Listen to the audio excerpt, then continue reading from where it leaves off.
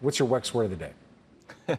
The word of the day ahead of the Fed, to me, has to be mandate, right? Everyone's talking about the Fed. That's been what's been driving the markets. And to me, what's key isn't to focus on those first two mandates, but to remind ourselves the Fed actually has three mandates, right? Maximum employment, price stability, and moderate long-term interest rates. And that third one, I think, has been key, both from where we've come, but importantly, where we're heading and how the Fed thinks about continuing to compress the wage gap and the sticky form of inflation that they've introduced from low-wage income earners in particular, supporting the economy. Okay, so your Wex word of the day is mandate. You're hitting on all three of them, but I want to ask you, do you have an outlook for when you expect to see rate cuts? And if we see what's expected, a hawkish Jay Powell tomorrow, how does that shape the markets for the rest of the week? Oh, you moved your head. You don't think he's going to be very hawkish? I really don't. I think it would be a policy mistake if the Fed came out overly hawkish. I think it was a policy mistake that earlier this year they moved to a much more dovish stance. They had signaled to the markets that they were going to raise rates, they were going to stay there and let the bite of higher rates actually feed through to the economy. And it is feeding through to the economy. But earlier this year, the Fed pivoted. I think that was a policy mistake, and I think it'd be a policy mistake to come out too hawkish in this meeting. They have to acknowledge the bite of higher inflation, but they need to take a pause.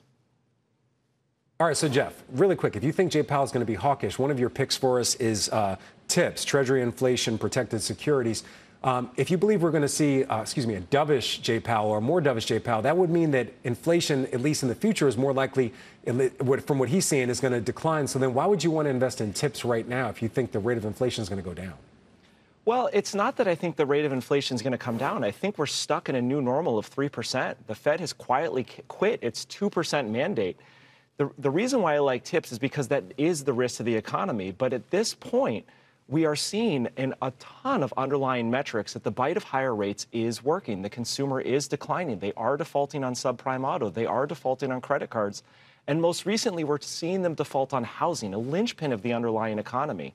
So higher rates are working, but there's always the risk that if the Fed continues where it's at, the consumer continues strong, that the bite of higher inflation erodes the value of treasuries. So we like TIPS here. Okay.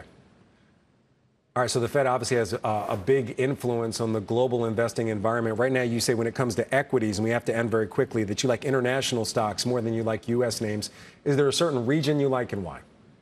I would say for the most part, it's less about the region. It's much more about the moat of underlying economy. So what we see here is a belief that the consumer in the U.S. continues to be much more resilient than it actually is. If we look international, starting valuations are much more interesting, as well as dividend yields notably higher. So you're being paid to take risks. That's really the core of our message in looking international. You're being paid to take risks. You're not being paid to take risks in the U.S.